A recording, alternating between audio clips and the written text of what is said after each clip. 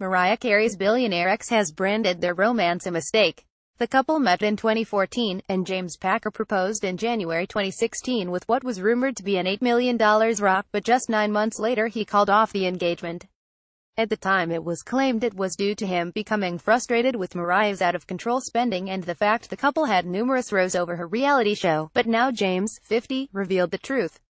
He claimed their relationship had merely acted as a distraction during a low point in his life. "I was at a low point in my personal life," he told The Australian. "She was kind, exciting and fun. Mariah is a woman of substance.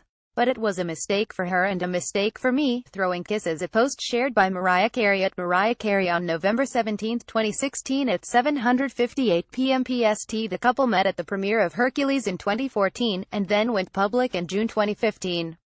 Another rumor surrounding their split claimed that Mariah had had an affair with her backing dancer, 33-year-old Brian Tanaka. However, that rumor was countered with another that suggested Mariah doesn't have sex before marriage. A source has told TMZ that the original pop diva, 47, is a traditional girl in every sense of the word, meaning she and Packer actually slept in separate rooms on his yacht and in their homes.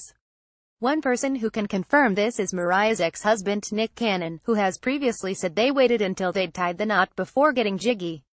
He claims he never even touched Mariah under the shirt before heading down the aisle with her because of her values. Festive heart-throwing kisses, a post shared by Mariah Carey at Mariah Carey on September 22, 2016 at 8:29 m.p.d.t. Mariah is now to release animated Christmas movie All I Want for Christmas, and has delighted fans with a surprise reveal of new song The Star. The hero hitmaker's Los Angeles home was targeted by burglars at around 3 a.m. on Thursday, and though they didn't touch her valuable jewelry collection, they made off with expensive bags and sunglasses. Sources told TMZ the crooks seemingly got in through a window or door on an upper floor, as a ladder was found in the backyard. No one was home at the time of the robbery, as Mariah, who has 6-year-old twins Moroccan and Monroe with ex-husband Nick Cannon, is currently in New York. The burglars tripped a silent alarm, but the 47-year-old singer's security team didn't discover the break-in until around 6 or 7 a.m.